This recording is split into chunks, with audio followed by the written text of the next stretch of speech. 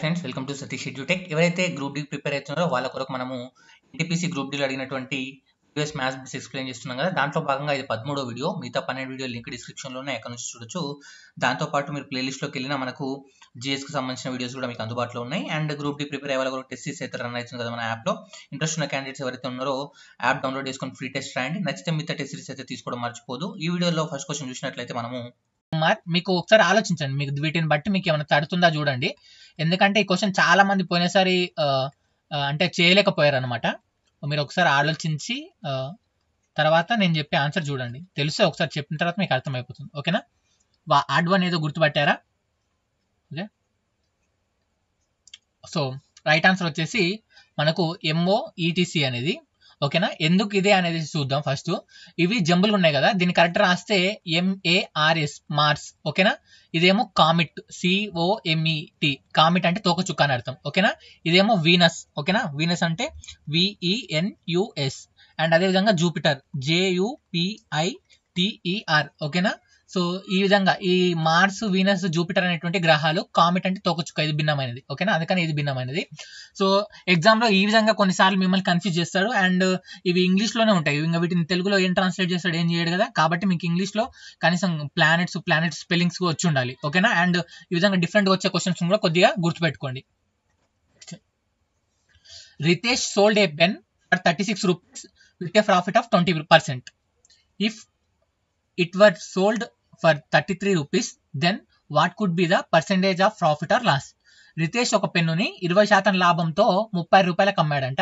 ఒకవేళ 33 రూపాయలకు అతను అమ్మితే అదే పెన్నుని మనకు అతనికి లాభమా నష్టమని అడిగాడు.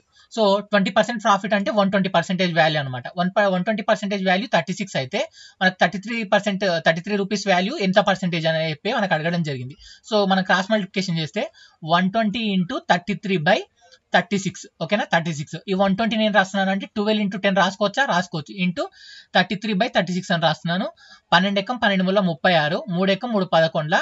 ఓకే, 11 10లో ఏమవుతుందంటే 110 రావడం జరుగుతుంది. మన ఆన్సర్ 110% ప్రాఫిటా? కాదు.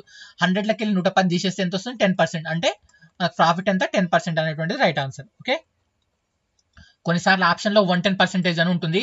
చాలా మంది తప్పు పెడతారు. ఒకసారి జాగ్రత్తగా చూసుకొని చేయండి. What does UFO stands for? UFO అంటే ఏంటంటే అన్ఐడెంటిఫైడ్ ఫ్లయింగ్ ఆబ్జెక్ట్స్. సార్ ఈ బిట్స్ ఆల్మోస్ట్ ఒక 5 times అడిగాడు, సేమ్ బిట్. ఓకేనా?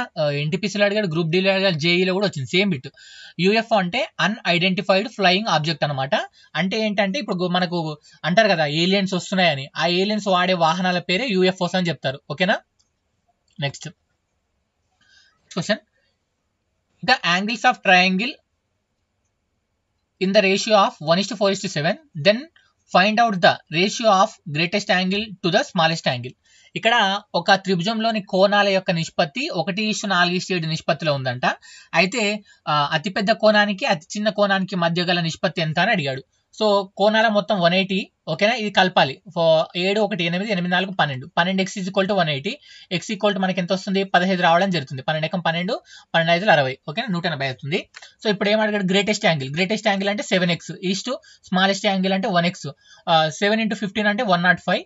ఓకేనా? అండ్ ఇక్కడ మీరు డైరెక్ట్ చెప్పొచ్చు, XX క్యాన్సల్ అయితే 7:1 అని కూడా చెప్పొచ్చు. లేదంటే వాల్యూ ప్రతిక్షేపిస్తే 105:15, అది కూడా 7:1 అనేది కూడా మనకు రావడం జరుగుతుంది. ఎలా అంటే అలా చేసుకోవచ్చు. ఓకేనా?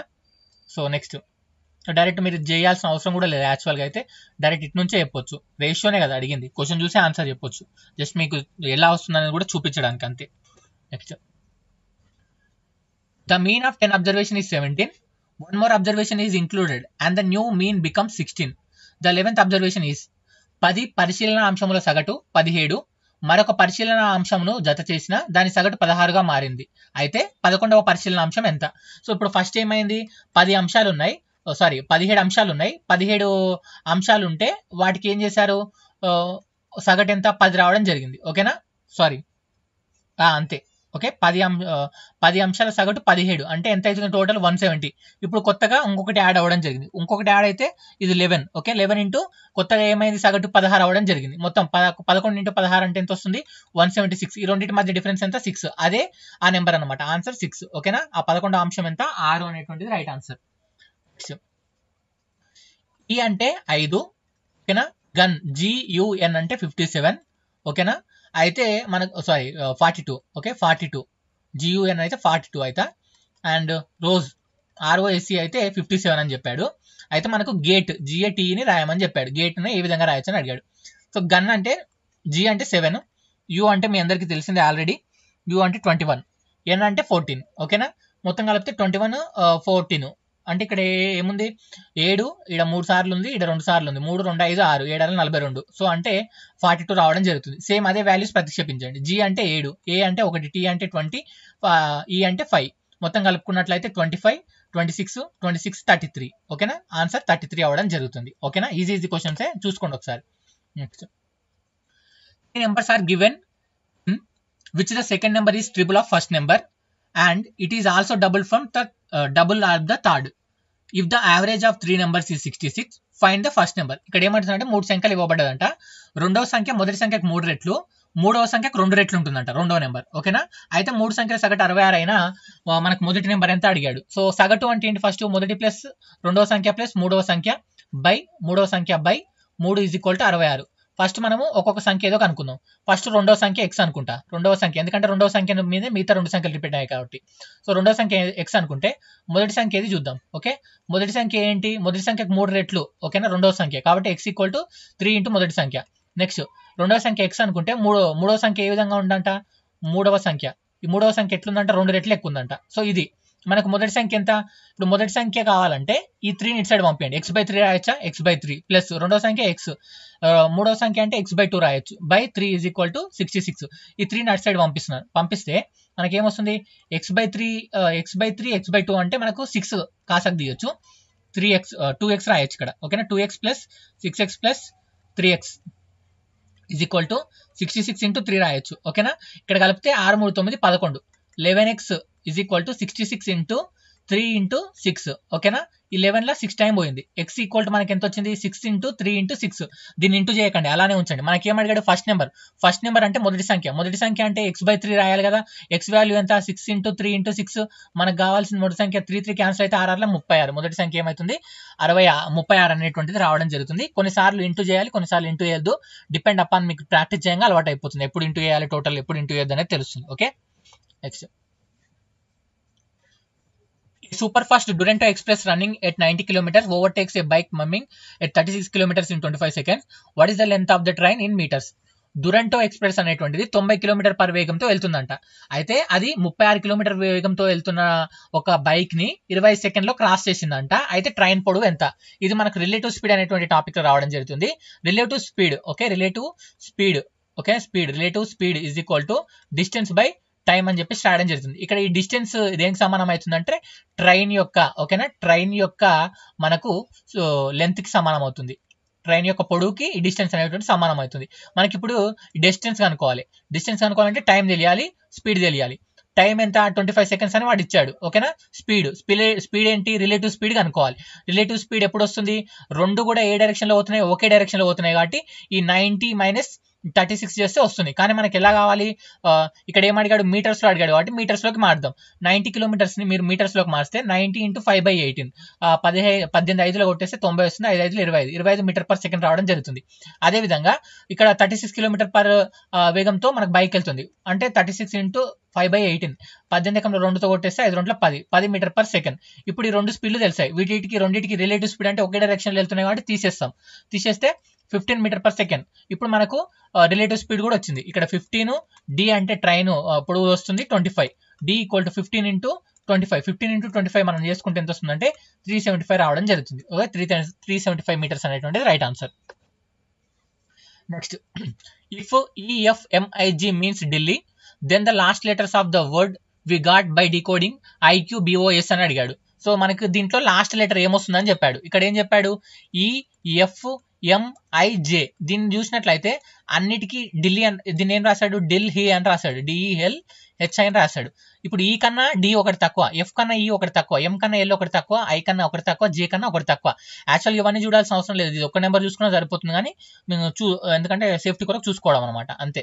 ఓకేనా, ఎస్కి ఒక నెంబర్ ముందు అంటే మనకి ఏమొస్తుంది, ఆర్ రావడం జరుగుతుంది. ఓకేనా, రైట్ ఆన్సర్ PQRST కదా, ఆర్ ఇస్తా, ఆర్ తర్వాత ఎస్ వస్తుంది. ఒక నెంబర్ ముందు అంటే ఆర్ రావడం జరుగుతుంది. రైట్ ఆన్సర్ ఆర్ రావడం జరుగుతుంది. ఓకేనా, next select the pair which numbers are similarly related to 9:27. ఈ 9:27 అంటే 3² 3³ రాశాడు. సేమ్ ఇదే సీక్వెన్స్ లో ఉన్న నెంబర్ చూడాలి. 5 × 125 అంటే ఇది రాదు. 8 అంటే 2³ ఈ 64 అంటే 2³ 2 to the power of 3 కాదు. 2² 2³ కాదు. ఇది కూడా కాదు, ఇదే వస్తుంది. ఎందుకంటే 9² 9³. ఓకే, 9² అంటే 81, 9³ అంటే 729. Find the largest number of the digits exactly divisible by 15, 18, 27, 30. ఇక్కడ 18, 15, 18, 27, 30 చేత భాగించబడే అతిపెద్ద నెంబర్ ఏది అని అడిగాడు. ఫస్ట్ దీనికి ఎల్సిఎం కనుక్కుందాం. మనం గాసాబా కనుక్కుందాం. 15, 18, 27, 30. ఓకే, కనుక్కుంటే మనకు గాసాబా ప్రకారం చూస్తే చేద్దాం. ఫస్ట్ మనం 15 టేబుల్లో వేద్దాం. 15 1 జా, 15 2 జా, 18, 27 అదే విధంగా ఉంచడం జరిగింది. ఓకేనా. నెక్స్ట్ మనం క్యాల్కులేషన్ చేస్తే 3 ఎక్కంలో క్యాల్కులేషన్ 3 6 18 3 9 27. ఓకే, 3 ఎక్కంతో క్యాల్కులేట్ చేస్తే 3 6 18 3 9 27 అండ్ 2 ఉండడం జరుగుతుంది. సో నెక్స్ట్ 3 ఎక్కంతో మళ్ళీ చేస్తే 1 3 2 6 3 ముళ్ళ 9 3 2 6 3 2 అదే ఉంటుంది. ఓకేనా. నెక్స్ట్ 2 ఎక్కంతో చేస్తే 1 1 3 2 అనే 1 ఉండడం జరుగుతుంది. ఇప్పుడు ఇంటూ చేద్దాం. 15 × 3 × ఓకే 3 2 6 3 ముళ్ళ 9 2 ఉండడం జరిగింది. 2 ఎక్కం లేదు. ఓకే, 15 3 × 2 × 3 అనేటువంటిది ఉండడం జరుగుతుంది. ఓకేనా. దీన్ని క్యాల్కులేషన్ చేద్దాం. క్యాల్కులేషన్ చేస్తే 15 2 30 రావడం జరుగుతుంది. ఓకేనా. ఇక్కడ ఇవి ఇంటూ చేయండి. 3 ముళ్ళ 9 9 ముళ్ళ 27. ఓకే, 27 ముళ్ళ 81 81 × 10 అంటే 810 రావడం జరుగుతుంది ఆన్సర్. ఓకేనా. సో ఈ విధంగా మనం ఎల్సిఎం తీసుకోవడమే. Next plus means minus multiplication. Okay, plus అంటేనేమో మల్టిప్లికేషన్ అంట, మైనస్ అంటేనేమో డివిజన్ అంట. ఓకేనా. ఇంటూ అంటే మైనస్ అంట, డివిజన్ అంటే అడిషన్ అంట. అయితే దీన్ని సాల్వ్ చేయమన్నాడు. ఏంది 9 + 8 ÷ 8 - 4 × 9.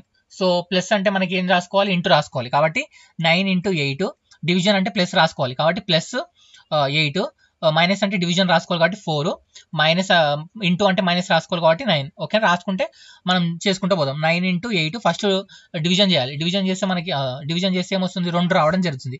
+2 - 9. ఓకే, తర్వాత మల్టిప్లికేషన్ అంటే 72 + 2 - 9. సో 72 + 2 అంటే 74. 74లోకి వెళ్ళి 9 తీసేస్తే మనకి ఎంత వస్తుంది, 65 రావడం జరుగుతుంది. ఆన్సర్ 65. కట్ అండ్ కోడ్ లో ప్రమోషన్ PROMOTION ప్రమోషన్ అంటే 3 6 5 4 అండ్ 5 8 5 7 గాని రాయడం జరిగిందంట. అయితే మనకు మానిటర్ ఏ విధంగా రాస్తారని అడిగాడు. మానిటర్. ఓకేనా. సో M అంటే ఏముంది 4. ఓకే, O అంటే ఎంత ఉంది 5 అండ్ I అంటే ఎంత ఉంది 5. ఓకే, సారీ 8 ఉండడం జరిగింది 8. ఓకేనా. దీంట్లో ఆన్సర్ ఏముంది చూడండి. ఓకే, N అంటే 7. ఓకే, నెక్స్ట్ I చూద్దాం. I అంటే 5 ఉండడం జరిగింది. 4 5 7 5 ఉన్నది ఆన్సర్. 7 9. ఓకే, 4 5 7 9. ఓకే 9 5 7, ఇక్కడ 9 మిస్ అయింది. ఓకే, 4 5 7 9 8 5 6. ఓకేనా. జస్ట్ వాల్యూస్ ప్రతిక్షేపించి సేమ్ ఏమున్నాయో అది రాయడమే అంతే. నెక్స్ట్ బాక్సింగ్ అనేటువంటి దానికి రింగ్ ఉంటుంది. టెన్నిస్ కున్న దాంటి కోర్టుని దాన్ని ఏమంటారని అడిగారు. Right answer court. ఇది ఇంతకుముందుకే చెప్పాను కూడా. ఆ టేబుల్ని TABLEని ఏం రాశాడంటే ZZYOV అని రాశాడు. అదేవిధంగా చైర్ నేమ్ అని రాయొచ్చు అని అడిగాడు. చైర్ నేమ్ అని రాయొచ్చు. సో మీరు ఇక్కడ గమనిస్తే మనము ABCD రాసిన తర్వాత మళ్ళీ ZYX ఇట్లా రాస్తాం కదా, ఈ సీక్వెన్స్ తీసుకొచ్చాడు అనమాట ఇక్కడ. ఓకేనా. దాని ప్రకారం మనం రాసుకుంటే ఏమొస్తుందంటే XSZRI అనేటువంటిది రావడం జరుగుతుంది. Answer XSZRI. ఒకసారి మీరు చూసుకోండి model. Next 70% of 5/7 of a number is 90. Find the number. ఒక సంఖ్యలో 70%లో 5/7 వంతు విలువ 90 అయితే ఆ సంఖ్య ఎంత? ఒక సంఖ్యలో 70% అన్నాడు. 70/100 ఇంటూ 5/7. 5/7 = 90 అయితే x ఎంత అని అడిగాడు.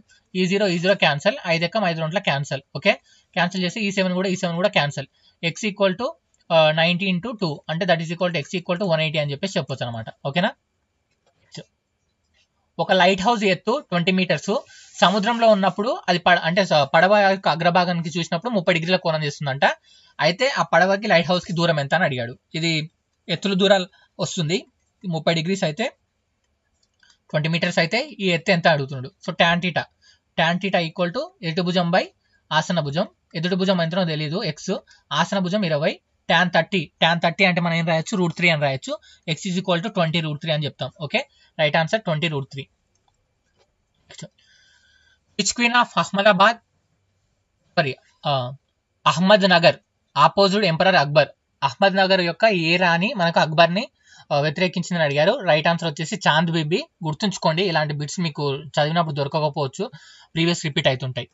Next, who invented the bifocal glasses. Bifocal glasses అంటే దూరం వస్తువులను దగ్గర వస్తువులను రెండింటిని చూసే విధంగా మధ్యలో ఒక లైన్ లాగా పై వైపు ఏమో దూరం వస్తువులను చూడడానికి, కింది వైపు ఏమో దగ్గర వస్తువులను చూసే విధంగా అద్దాలను అమర్స్తారు అనమాట. దాన్ని బైఫోకల్ గ్లాసెస్ అంటారు. దాన్ని కనిపెట్టిన వారు ఎవరిని అడుగుతున్నారు? Okay, Benjamin Franklin. Right answer Benjamin Franklin. గుర్తుంచుకోండి, ఈ బిట్ ఇంతకుముందు 2 times అడిగాడు. Next, who invented the mobile phone. Mobile phone కనిపెట్టింది ఎవరు అంటే Martin Cooper. Next, PDF full form అడిగాడు. Personal digital assistant. గుర్తుంచుకోండి ఇది కూడా. నెక్స్ట్, ఇక్కడ చూడండి, అరుణ్ మరియు అమిత్ అనే వాళ్ళు ఒకరు 9 రోజులు ఒకరు 12 రోజులు పని చేస్తారంట. అయితే ఆల్టర్నేటివ్ డేస్ లో వర్క్ చేసినట్లయితే 35/36 పార్ట్ని ఎన్ని రోజులలో కంప్లీట్ చేస్తారని అడిగారు. సో ఇప్పుడు ఫస్ట్ 1/9 అరుణ్ చేస్తే 1/12 చేస్తారు. అంటే ఇప్పుడు వీళ్ళిద్దరు కలిసి ఎంతవరకు చేస్తారు చూద్దాం. ఇద్దరు కలిసినట్లయితే మనకి ఎంతవరకు చేస్తారంటే ఈ 12, 19 ఈ రెండింటికి రాసుకోండి. ఫస్ట్ రాసుకున్నట్లయితే మనకి ఏమొస్తుంది, కాసాగు 36 రావడం జరుగుతుంది. ఇక్కడ 4, ఇక్కడ 12 36 అంటే 7/26. ఓకేనా, 2 days లో అంటే 2 days లో ఏం చేస్తారు 7/36 వరకు వేస్తాడు. ఇప్పుడు ఏం అడుగుతుండు 35/36 అంటే ఇప్పుడు ఇది ఎన్ని రెట్లు ఎక్కువ ఉంది, 5 రెట్లు ఎక్కువ ఉంది. దీనికి కూడా 5 రెట్లు పెంచండి. 5 రెట్లు పెడితే 10 days అనేటువంటిది రైట్ ఆన్సర్ రావడం జరుగుతుంది. ఓకేనా, 10 రోజులు అనేటువంటిది రావడం జరుగుతుంది. ఇంకా మీరు ఏ విధంగా ట్రై చేసినా ఇదే ఆన్సర్. ఓకేనా, 10 రోజులు రైట్ ఆన్సర్. ఎవరైతే గ్రూప్ డీకి ప్రిపేర్ అవుతున్నారో వాళ్ళ కొరకు నేను 15 మాక్ టెస్ట్లు అయితే కండక్ట్ చేయడం జరుగుతుంది. దీంట్లో భాగంగా ఒక ఫ్రీ మాక్ టెస్ట్ అయితే ఇచ్చాను. సో యాప్ ఇన్స్టాల్ చేసుకొని ఫ్రీ మాక్ టెస్ట్ ఎవరైతే రాయలేదో రాయండి.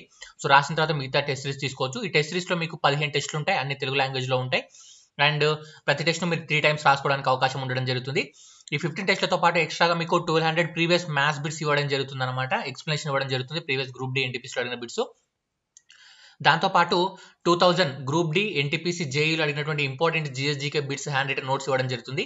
అండ్ దాంతోపాటు ఎక్స్ట్రాగా 130+ ఫిజిక్స్ న్యూమరికల్స్ మనం ఏవైతే డిస్కషన్ చేసామో 140కి పైగా మనం ఫిజిక్స్ లెక్కలు డిస్కషన్ చేసాం కదా, వాటికి సంబంధించినటువంటి హ్యాండ్ రిటన్ నోట్స్ కూడా మీకు పీడిఎఫ్ రూపంలో ఇవ్వడం జరుగుతుంది. సో ఈ టెస్ట్ సిరీస్ ఇంట్రెస్ట్ ఉన్న క్యాండిడేట్స్ కింద యాప్ ఇన్స్టాల్ చేసుకోండి. మీకు హోమ్ సెక్షన్లో యాప్లో ఫ్రీ టెస్ట్ ఉంటుంది, రాయండి. టెస్ట్ నచ్చితే మీరు టెస్ట్ సిరీస్ తీసుకోవచ్చు. ఇంకా టెస్ట్ సిరీస్ గురించి డౌట్ ఉంటే ఈ కింది నెంబర్కి వాట్సాప్ చేయగలరు. Okay, thank you.